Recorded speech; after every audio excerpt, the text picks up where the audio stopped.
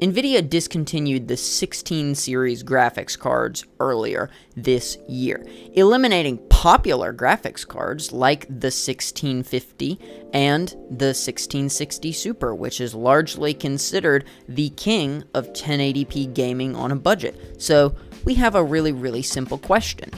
Are the 16 series graphics cards still worth it in today's PC building world and climate? We're going to look into some information, go over some statistics, and hopefully give you a better overview of this question in today's video. Howdy, my name is Timmy, here with Serious Power PC. And before we get too far into this video, please go ahead and leave a like to boost our videos in the algorithm, as well as subscribing and hitting that notification bell on. That way you're notified every single time we upload a brand new video. We're making gaming content, and it's coming. Some videos might be out by the time you see this, but some videos might also not be out. We may still be working to try and launch some things. So gaming content coming really soon. Thank y'all so much for waiting on us to get this great gaming content put out in your inbox. Now, before we get into the central question of today's video, I was personally kind of confused because I didn't know what exact cards that NVIDIA was discontinuing. So I have a list over here of graphics cards that NVIDIA is discontinuing. They're discontinuing the GeForce GTX 1630, the 1650, the 1650 Ti, the 1660, the 1660 Ti, and the 1660 Super. NVIDIA claims that the main reason they're eliminating this line of graphics card, I don't know why I keep saying eliminating, it makes it sound like they're gonna put all the graphics cards in a big pile and just burn them. No, it's just that they won't be making new graphics cards in this particular lineup. They cite the main reason as being they want to shift the consumer towards the RTX line of graphics cards, with the RTX having features like its incredible DLSS and ray tracing capabilities that have been showcased more and more in the last couple years. But this is going to affect people, and the main people it's going to affect is you and me, the consumers. The 16 series graphics cards are over time going to become less and less stocked by more and more places, just simply due to the fact that they're not making any new graphics cards. So it'll, in a couple years, I imagine, be most likely primarily used 16 series graphics cards that you would be looking at buying, which there's no problem with buying a used graphics card as long as the proper stress tests and proper information is supplied. But in a couple years, we are going to be to that point where it's only used 16 series cards on the market. I understand why NVIDIA is choosing to shift a bit more towards their RTX series of cards rather than the GTX series, but I'm also kind of concerned because that means that entry-level graphics cards are just going to get more expensive. And I understand that things are going to get more expensive with factors like, inflation and supply chain shortages, which as of right now there aren't any horrible supply chain shortages that I know of, but it concerns me for the introductory PC builder that's building their first PC to look up and see just this mountain of, oh, I need all of this just to build my PC, and the price is being astronomically high. As someone who once was looking to get my feet wet with PC building, I don't want the cheapest option out there to be a $300 graphics card from NVIDIA, which is why I'm really glad that people like AMD and Intel are stepping up and taking some of NVIDIA's market share. One of the main ways that AMD is taking market share from NVIDIA is with new lines of CPUs that run really great performance-wise, like the 8000G series, which we made a video last week on. I will leave that video in the top right hand of the screen now. Now, let's take a look at a specific card in the 16 series that really shined above most of the rest, and that is the GTX 1660 Super. This was actually the card I had in my PC for the longest time, and it ran really well. My PC was a pre-built PC, however, at the time I bought my PC, the 1660 Super was only around $200. I believe it was less when I looked it up.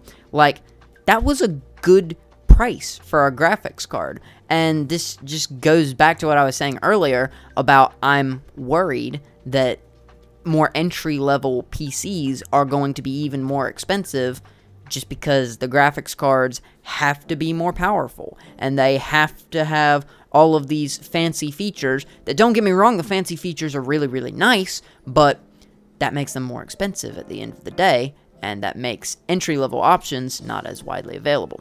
The GTX 1660 Super was kind of considered the king of budget 1080p gaming, and you could see why. The price to performance ratio was really, really good, and it sat well with gamers who didn't want to spend a car payment on their GPU. With just a quick Google search, you can find some really, really nice models for the GTX 1660 Super that come in right around $200. So, the central question of this video: are the GTX 16 series graphics cards still worth it in April of 2024?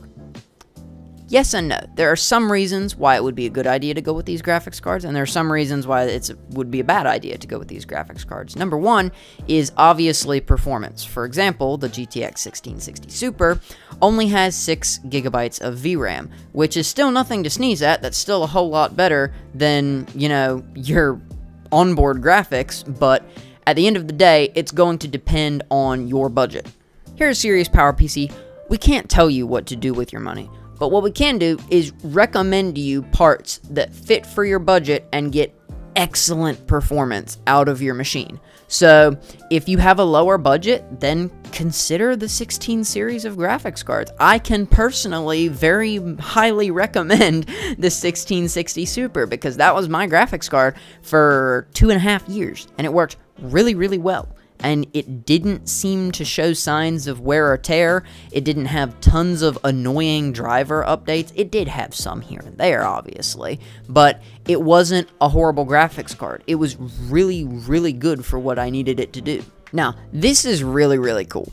Using a tool called howmanyfps.com, I did some calculations to see how the GTX 1660 Super would do in different games running in 1080p on the highest setting in that game possible, and the results are kinda crazy. Also, in case you're wondering, I used an Intel i5 12600K for the statistics run by howmanyframes.com.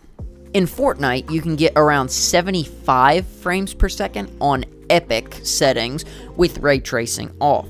This leaves you at around $2.57 per FPS. If we look at Rainbow Six Siege on ultra settings, with the in-game benchmark tool, you can get 300 FPS on average with a value rating of around $1 per FPS. Finally, let's look at good old Minecraft, a game that I played with this graphics card quite a lot.